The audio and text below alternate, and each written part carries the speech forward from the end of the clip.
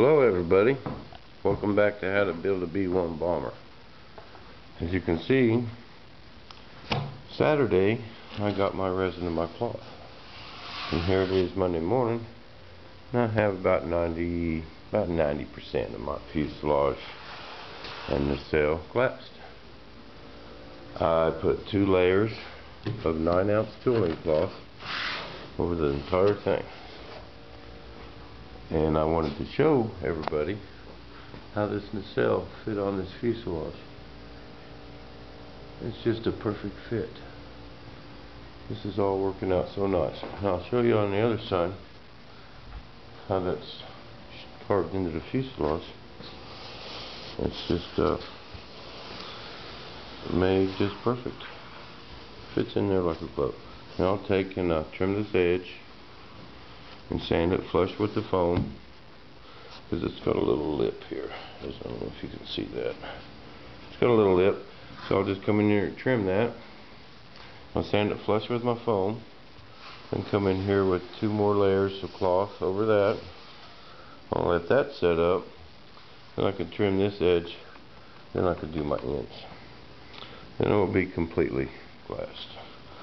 I'm going to have Dad make my tail cones. We're going to make them out of some hunks of wood, turn them down on the lathe, and I can get the shape I want and not have to glass it or mess with no foam, and just probably paint them. And then what I'm going to do is I'm going to come in here and do some sanding. I got some sanding to do. So what am I going to use? A piece of sandpaper.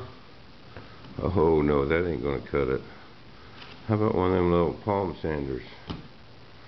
Oh no, that ain't gonna cut it either. We're gonna have to break out Daddy on this.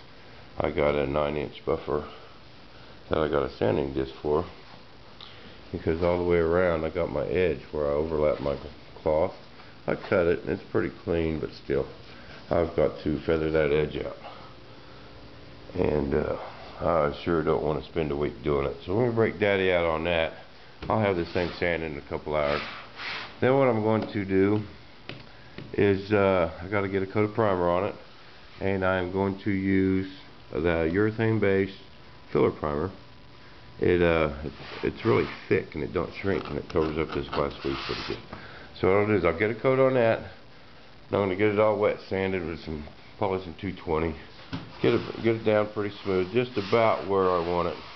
And then what I got to do is I got to come in here and cut the nose off. I'm going to cut it to where there's about a 5-foot section of the nose, and I'm going to cut the tail off.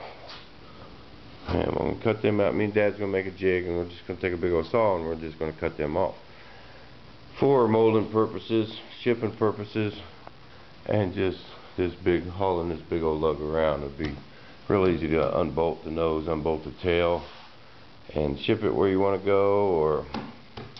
And my mold too. My mold won't be so big and heavy. And then what I'm going to do, I'm really thinking about making my centerpiece a 4-piece.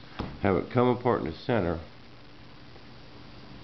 but lay it up all in one, and then just when I'm popping out of my mold, I can take these 2 off in smaller sections, and be easy to store around the shop here too. But you guys stay tuned. You'll see all that. You'll also see some of my tricks.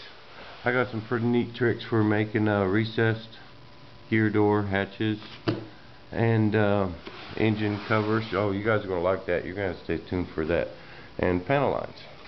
We got a couple tricks we're going to show you on how to make panel lines.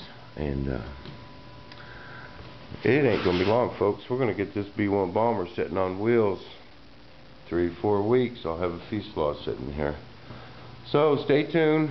Tell us what you think of our project, and we'll see you in the shop.